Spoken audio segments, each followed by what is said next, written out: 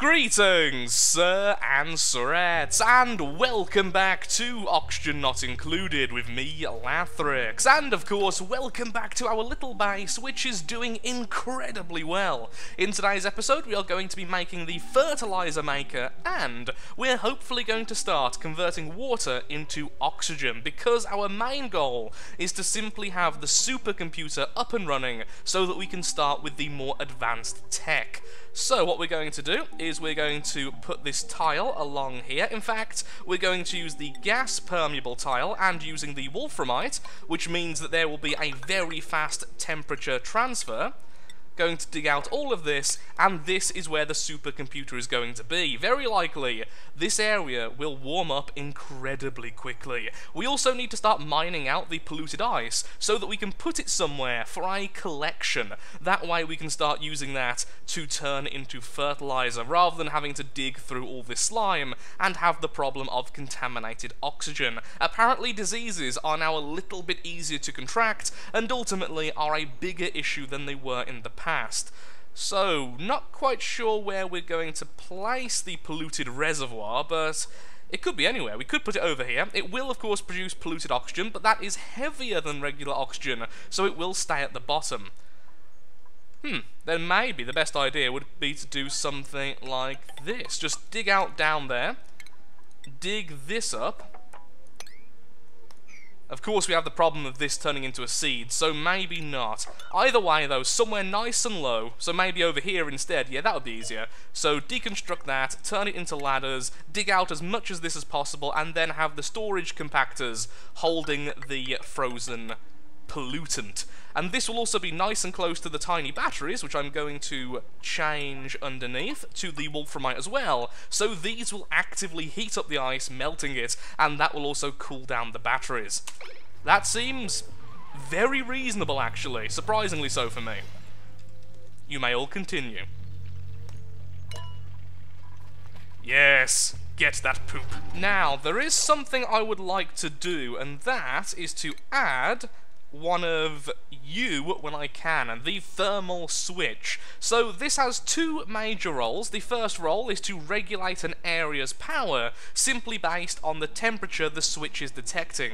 So it can automatically turn off generators if the room is getting too hot. It can stop cooling mechanics if the area is getting too cold. It's a really awesome addition to the game. However, by manipulating it, you can also use it as an automatic on-off switch whenever you wish it to be. Rather than sending one of your minions to turn off things, you can just swap some of the numbers around and turn things off all for yourself, which is really, really nice. It lets you play God a little bit, more so than this game normally allows you to. So I will be trying to research that straight after we research the fertilizer maker. So grabbing all that first, and then we'll jump on over to all of this. We also have the liquid tepidizer. Warms large bodies of water, marginally. I think that's mostly for showers, because showers now require a certain temperature. I think. Food shortage? No. People just haven't been harvesting for some reason or other. Possibly because my stamina keeps scaring them. Also need more oxygen here. We've kind of split it a bit too far.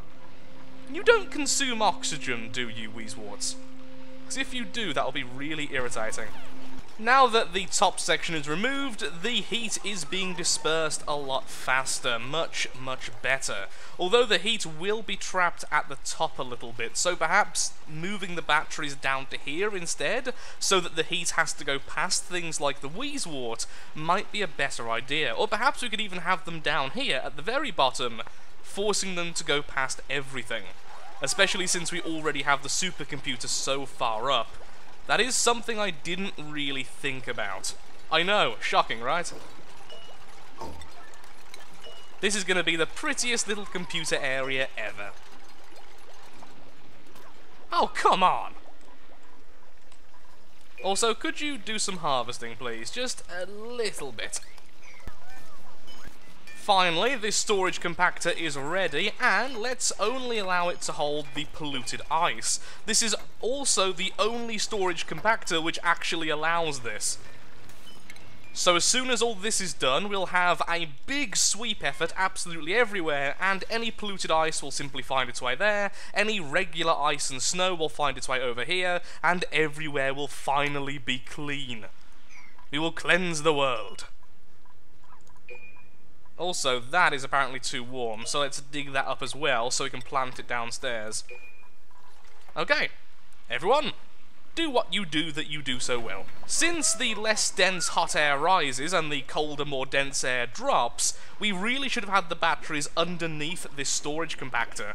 A lot more heat would have been saved this way, so what we're going to do is move these batteries down to here.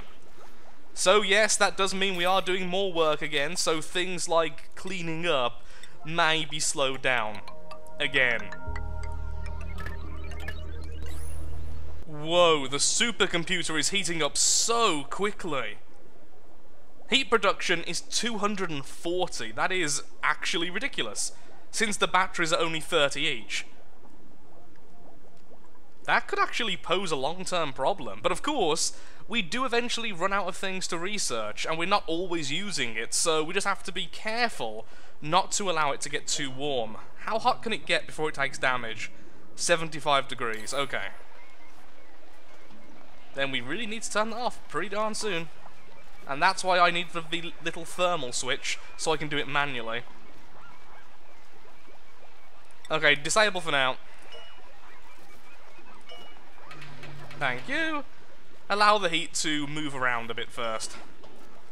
Oh, this is so annoying. The one over here is perfect. A really low decor expectation, a quick learner, amphibious, and of course uncultured, which is causing the low decor expectation. But then he's also a mouth breather, which means he'll be using up more oxygen than all the others. But the other stats make him a brilliant all-rounder. Because of course the quick learner is what's giving him the learning skill. Oh, I don't know what to do with this guy. He would be so useful. Okay, I think I will accept him. We just have to bear in mind our oxygen generation is going to need to be buffed up. A very small amount just melted out of the storage compactor, and so we can safely say this is indeed working. And really, really warm. This is why I'm going to dig out all of this, and I'm putting these lovely Wheezeworts in this little gas-permeable cage. They need to do more work for us. Also, is that a Wheezewort seed? Wait. Hang on a minute. Cancel that so it falls onto the granite. I think we may have a third Wheezewort. Wheezewort. The funny words. Is it? It may just be ice. I think I may have been overexcited for nothing. It's hard to tell. It doesn't tell me. What is this? Oh yeah, Turner, you need somewhere to sleep, don't you? That's something I forgot to do. You can have a nice, comfy sandstone bed. Have fun with that. Well, here's an interesting little bug. Apparently the sound waves from the person up here sleeping were so loud, they now remain as an echo of their former selves, forever snoring and disturbing the sleep of all who dare enter here. Or something like that. And no one too interesting right now, sadly. A load more polluted ice just melted from the storage containers. This is definitely the way to do things. It's cooling the batteries, and it's helping us by just having something for us to convert into glorious, glorious compost. Oh, and apparently that just melted as well. There we are, some more melting from the storage compactor. So let's start sorting this out then. So we have the liquid pump, which will go over here. This will then take the water nice and upwards, la-di-da-di-da. And then, what I may do is have something like... Where are you? Where is the item which allows me to separate different water types? Just because if we pump in the incorrect type into the compost maker, we will actually damage it. But saying that, we shouldn't get any more fresh water from now on in this reservoir, because there's not all that much snow left, so a little bit of damage is probably worth it for removing all the hassle. So never mind, I don't care if the wrong stuff ends up damaging the compost maker for the time being. All the way over here, and then over here in refinement, we want the fertilizer maker. So it is the fertilizer, not the compost. Okay. I understand things slightly better now. Excellent. Essentially, that was my entire experience throughout university. Except for most days, I was just confused, but sometimes, I actually felt like I understood things. Those were glorious days, few and far between. Then of course both of them will need some power.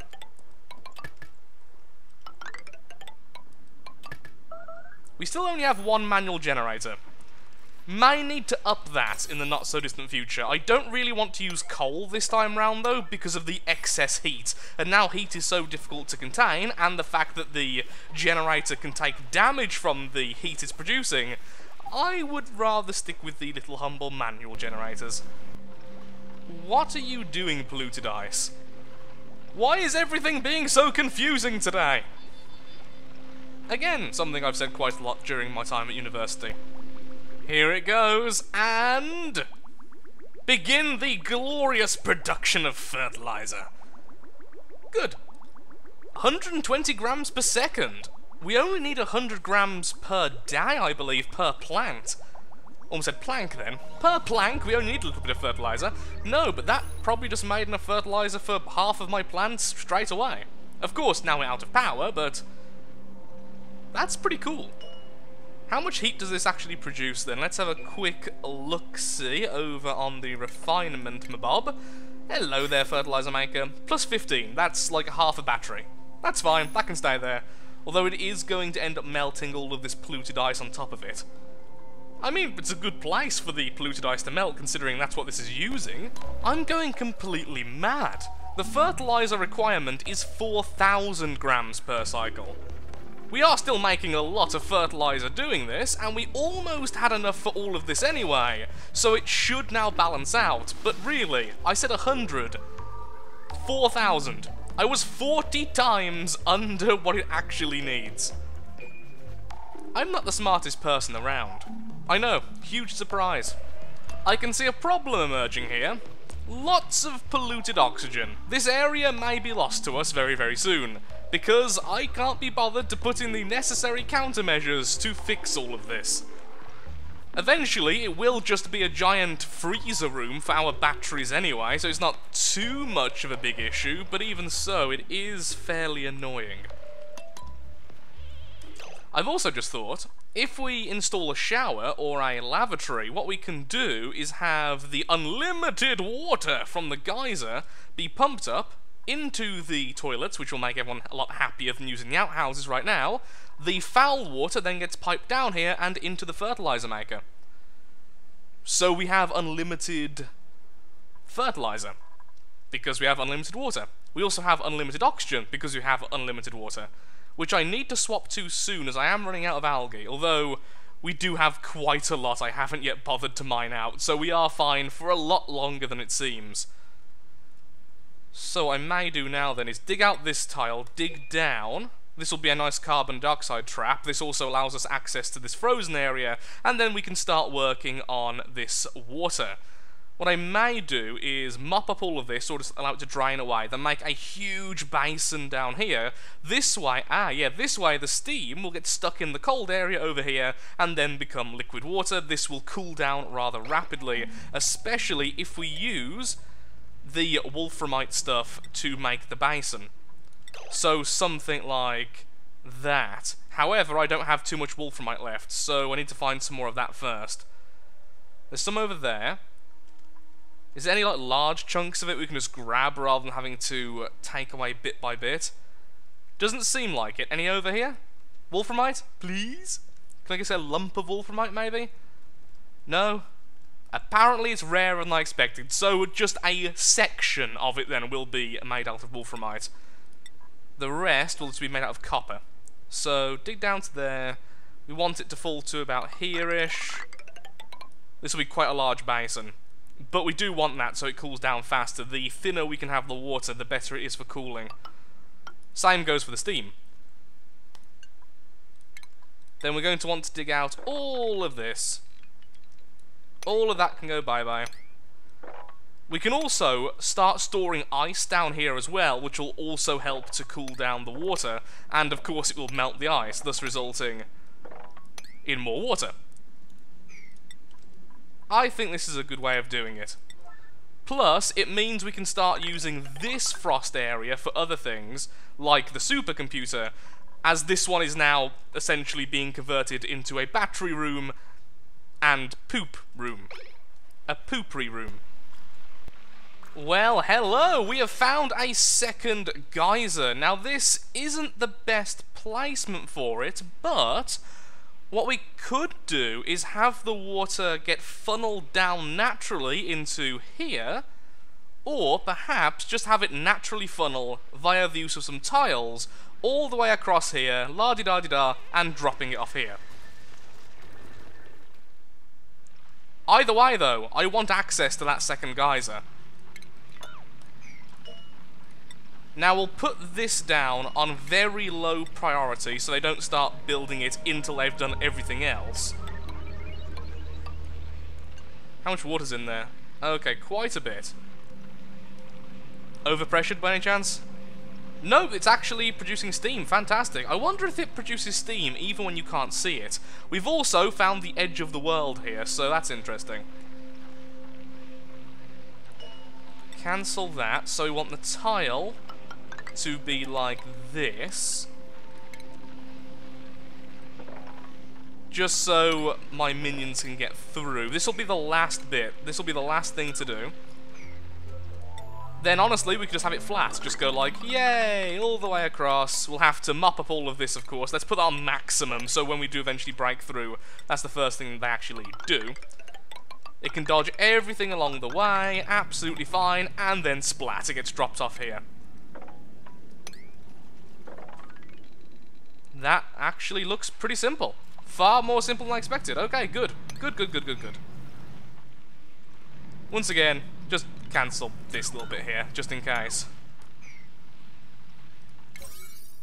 That's all 5s, okay, down here should be all 9s at the moment, the algae terrarium should be 8, so this is the main thing. Slime is only being stored in here, which is, of course, our plague zone now. The only thing is, we don't want any polluted ice getting into this section, so we will also have to be a little bit careful with digging out any polluted ice here, so we have it and we can store it elsewhere as soon as possible.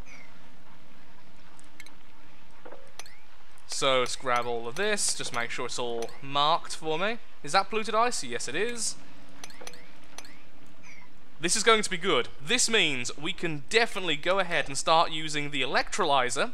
That's it, the electrolyzer, not the oxidizer, to turn water into oxygen, but also into hydrogen. The hydrogen can then be used in a hydrogen generator somewhere up here once we make a hydrogen trap.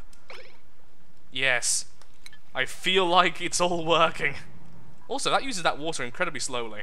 Look, the water problem's fixed. It looks like there's unlimited water going, but that's just the flow. As you can see, this isn't pumping because it doesn't need more water in the system. Where are you going? I suppose there's not much else to do, so you're just going to work on that, since right now only one person can be building this ladder at a time. Ooh, we need to sweep up that slime now, though. So people, focus on moving that slime elsewhere.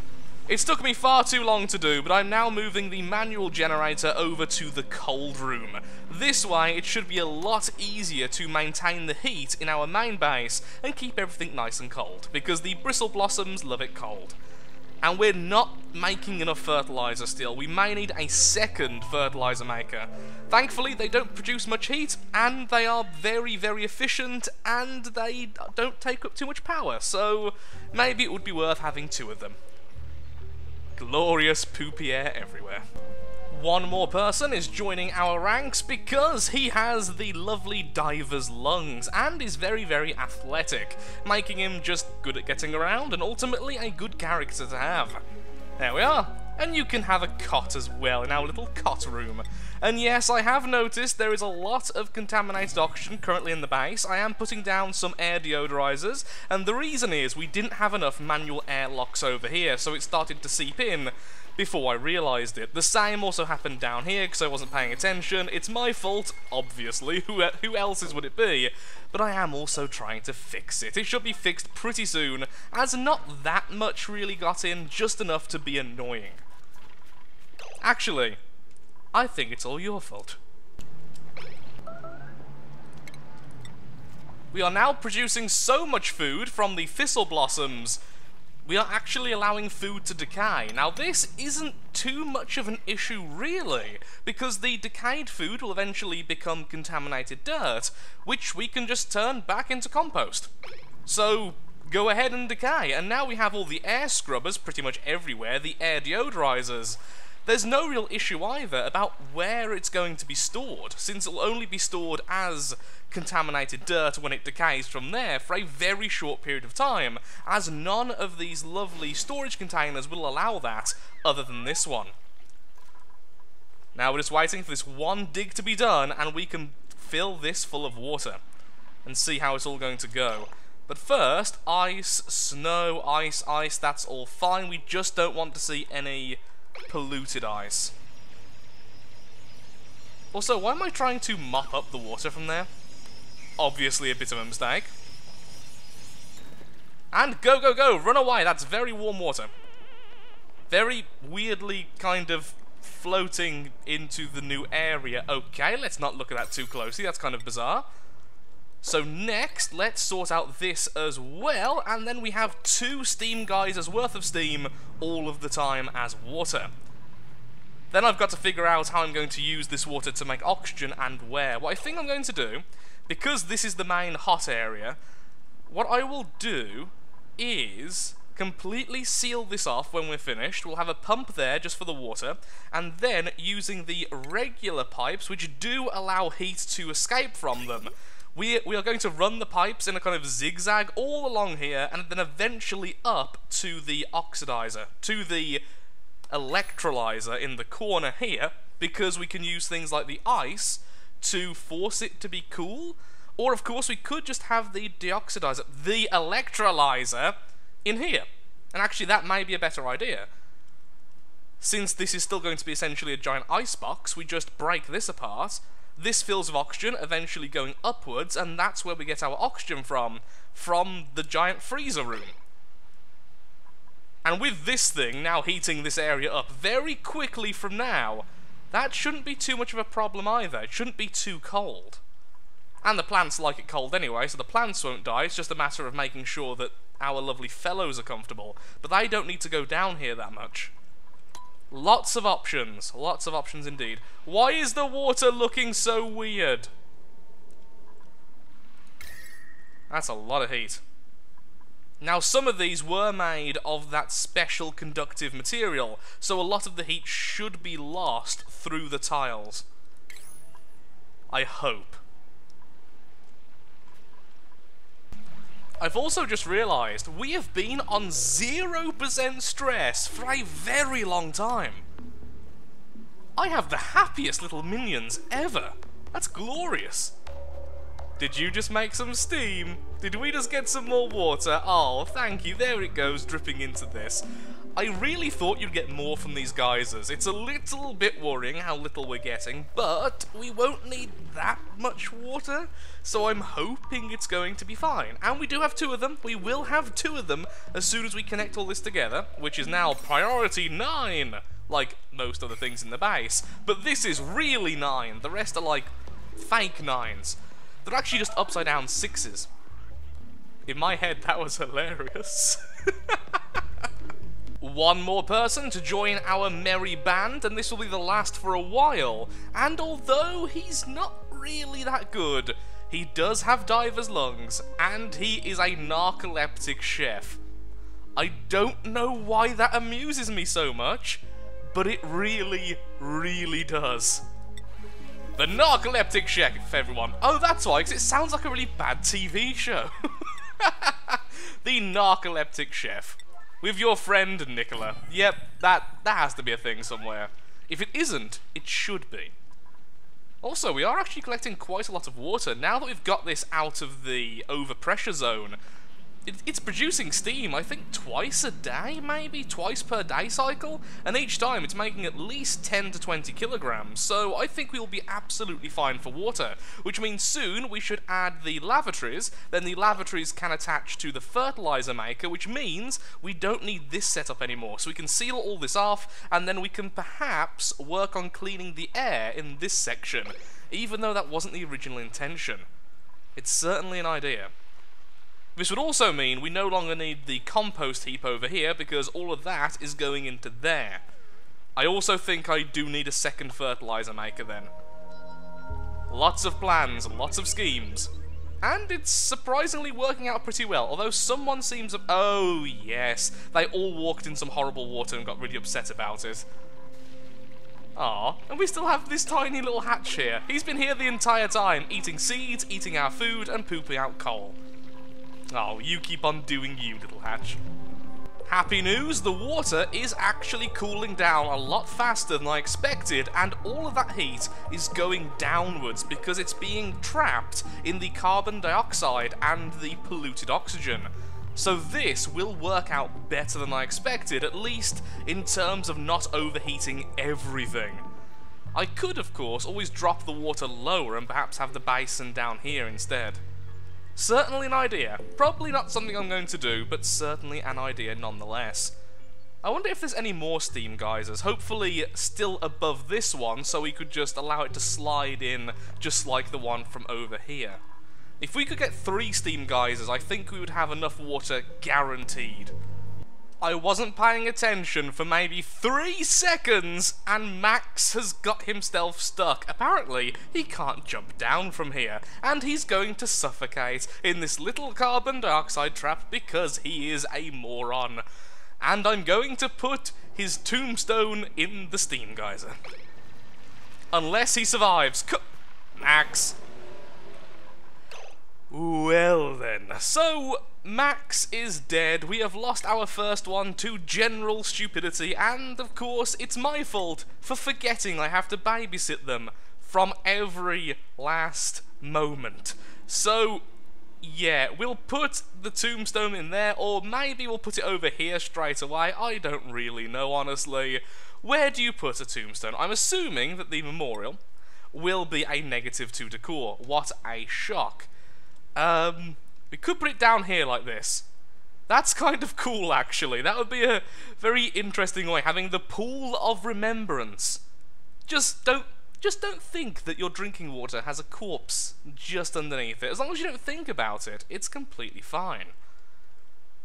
I don't know where to put this. I have no idea. Where would our graveyard be? I really didn't think I'd have to do this, honestly.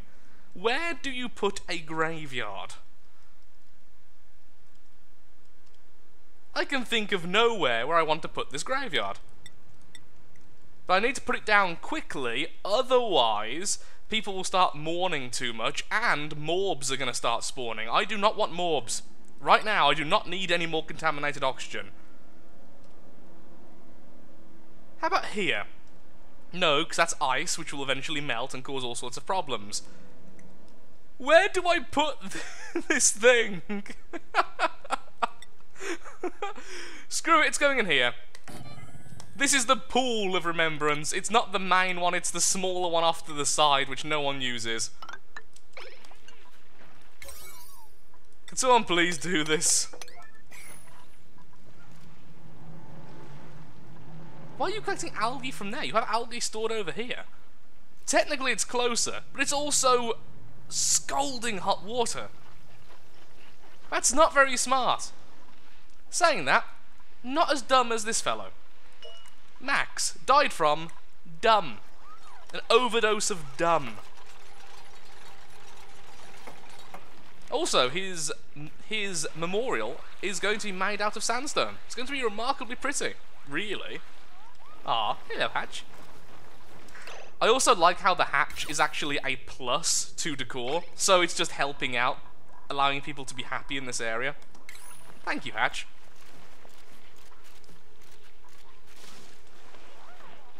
Can someone please build this?